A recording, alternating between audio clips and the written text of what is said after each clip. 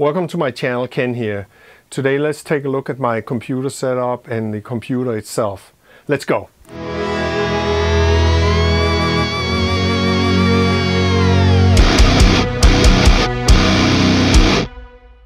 Let's take a look at a metal setup, a simple guitar, bass, drum setup, and some strings. Here we're sitting in front of my project, and basically this is a rock project. I think I'm using this as an example. This is one of the background tracks that I used for previous videos. A couple of guitars, a few guitars I should say, a bass and drums, and some orchestral strings. I'll play the track first. So here.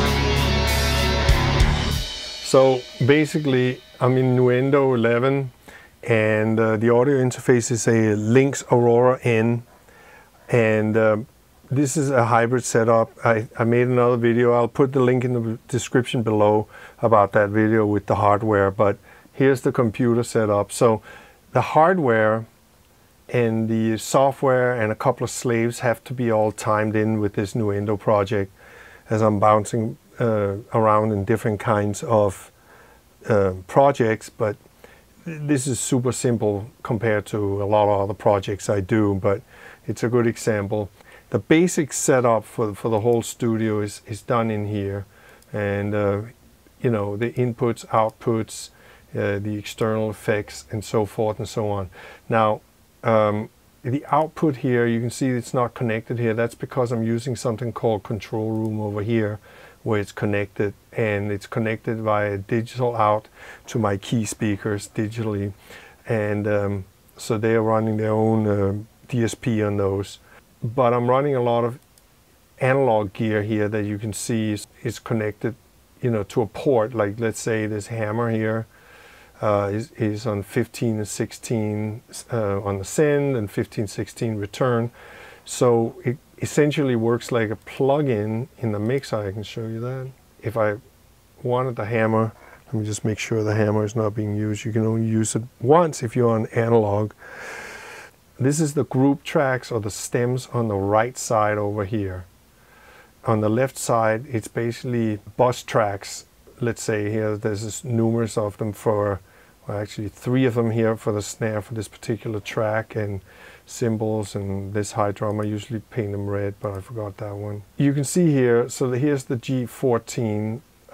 It's grayed out. That means I'm not using it. I just keep it here to A/B various things. So you can see this is the way it works when you have hardware connected to it, and it would be just like a plug-in. You plug it in to a track, and that's the way that works. And of course I'm using regular plug-ins like an EQ here, just to cut low end on the rhythm guitar to get some of that useless energy out of the track, to make it more clear. And some of these tracks, like this Better Maker right here, is essentially a hardware unit that has to be connected like all the other hardware, but it's controlled by software, so I can control it here.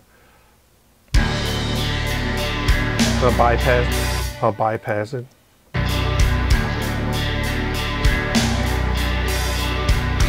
So it just gives a little bit more oomph and a little more air on top. This compressor right here is by MacDSP, which is basically a hardware unit that sits outside the computer.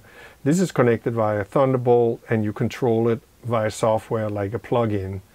Otherwise it behaves like analog equipment, and of course you have the same limitations that you can't just keep endless amounts of plugins of the same thing. This is my main mixer, and on this mixer I just see all the returns from the samplers, the audio tracks, and the input tracks over here, and separated the drum kit over here. Sometimes I'll use these strings, for example, right here, as opposed to the drum kit here. This drum kit is directly into the project, because I find it more convenient to edit and stuff instead of having it over on slave, as opposed to the strings that are, as you can see, connected via Vienna on the other slave, on one of the slave computers, because it's pretty static and you control all this with CCs, CC1, CC11, and so forth and so on. So the drums and the strings together. And the bass is also, in this particular project, is connected inside the project. And of course the guitar tracks are all audio tracks. Here.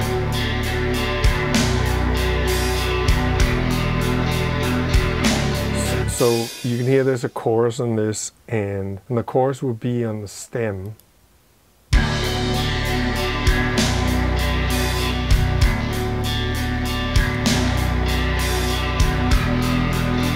That's a UAD emulation of the Brigade. There's a lead here, so I'll just loop the lead.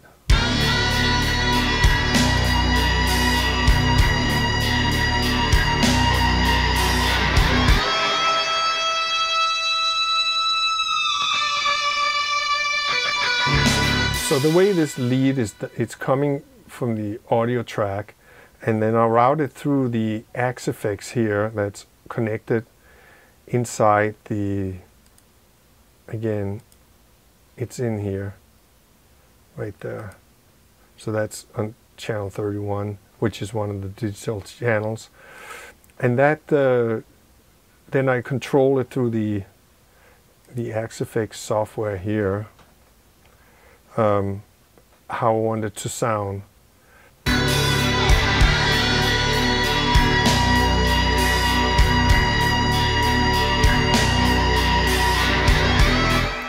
So essentially, it runs from the output to the stem.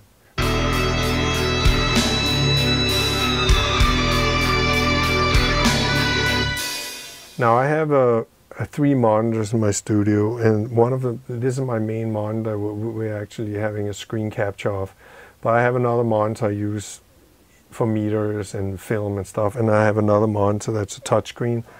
The output of this goes out to what they call control room in this program here, and so I can also control the click level and other things, so it doesn't affect the bounce when I mix down.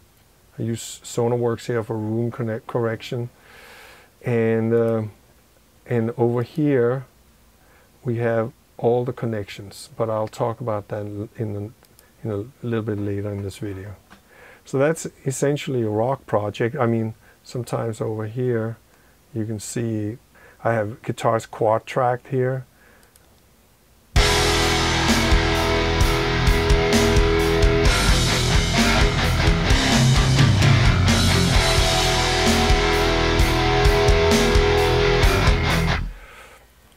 I think this is the Mesa Boogie Mark V amplifier, by the way. Let's take a look at my orchestral setup. Here we go. I'm sitting here in front of my orchestral template now. We're only seeing the actual used tracks right now in the project, although I have some stuff here that have been muted. So strings on brown, keyboards and harps on black, percussion in red, yellow is brass, and up here on top is the woods. So this is a straight up orchestral project. I'll play a little bit of it.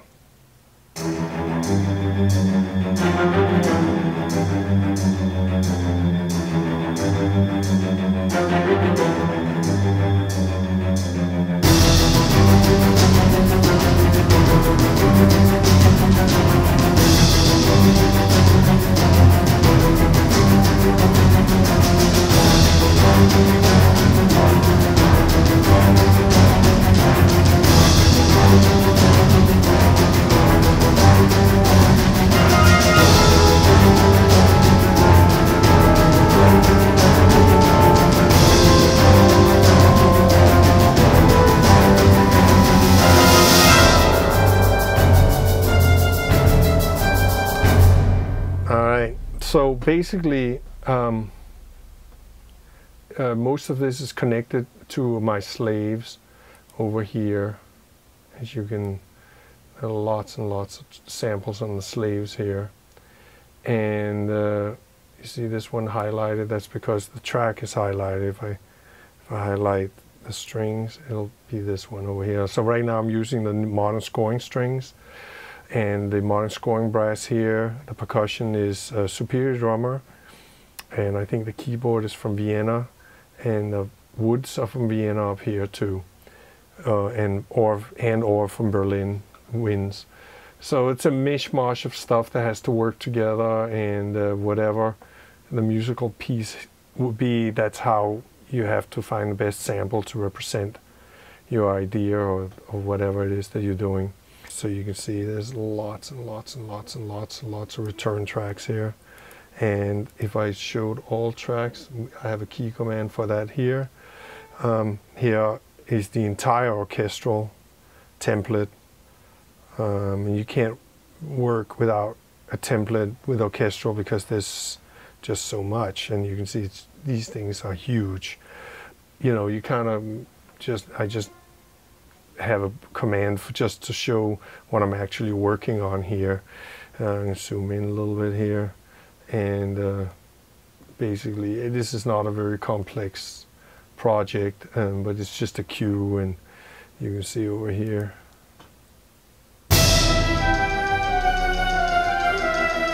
So the trick is with orchestral is to get them to play together and in the same room. Now that has a lot to do with reverb, so there's lots and lots of little reverbs just to place instruments in the room, and I use a Bricasti over here for just the final mix down with all the instruments. Now if I have to deliver stems, it gets a little trickier because you can't do that trick, so I have these lexicon reverbs on each stem, so these represents each stem. So in this case I just have a string sum, but sometimes they request a high and a low string, or short, long string, or whatever, depending on the project. And the middle section here are actually the stems. Over here is just submixes on groups if they need some special, like for example you can see there's a placement reverb here to get them to play the clarinets with the rest of the woodwinds. Right now I just have a mastering channel here. Sometimes I'll mix it down and master afterwards, and sometimes I'll just master on here. It really depends on what the purpose is with the project. When it comes to orchestral, the samples themselves are static. You don't really, you just load them up once and for all, like, and leave them there, and then you control them through your DAW. In this case, this particular thing is obviously short notes, and if you take one of the notes here, you can see I have an expression map here, so I can, instead of using key commands, I can just say, okay, what articulation do I want to use, and it's set up for each library, so I can just very quickly either dial through the different, let's say, legatos or short notes to find the right one, or I have a specific idea of how it's going to sound, and I just put the expression map on that, instead of just loading up that one patch you need. Everything is just loaded up, all the patches. It gets a little unruly, so it's hyper important that you can control all this. Now, with all this going on, I use something called Sherlock and I'll pull it up on the other screen. I have it on the touch screen, so I don't have to use the mouse for it. But basically, this right here is my composition pane. Excuse me. It essentially does, you know, like quick keys and stuff like that to just do basic functions that you do all the time. And there's an orchestral here. This is just to call up the, let's say I just want to see brass. So you can see over here to the left, it's only showing brass now. If it's one, if I want a specific library, let's say the ones I'm using right now, which is, you know, they used to be called Los Angeles scoring strings. Now they're called modern scoring strings. But changing these templates just for a name is just too cumbersome. So it's still called last. But you can see I can just call up whatever I need. Like here's the brass I'm using in the project, and I want to show all tracks here, as opposed to like a band-based and a rock track or just synths and stuff. It puts different demands on the computers and on the process. So trying to find one way of working throughout all this is a little difficult, but as far as I'm concerned, it's all about speed, efficiency, and maximum sound quality, maximum realism when it comes to orchestral samples and stuff like that. It's very important, and that's really where the goal is here. And when you do this much MIDI, you just have to be rock solid and you can't be crashing on you all the time. And so a lot of effort goes into this, setting these things up. Thanks for watching. Please subscribe, hit the bell button, share, and all that YouTube stuff. Until next time, take care.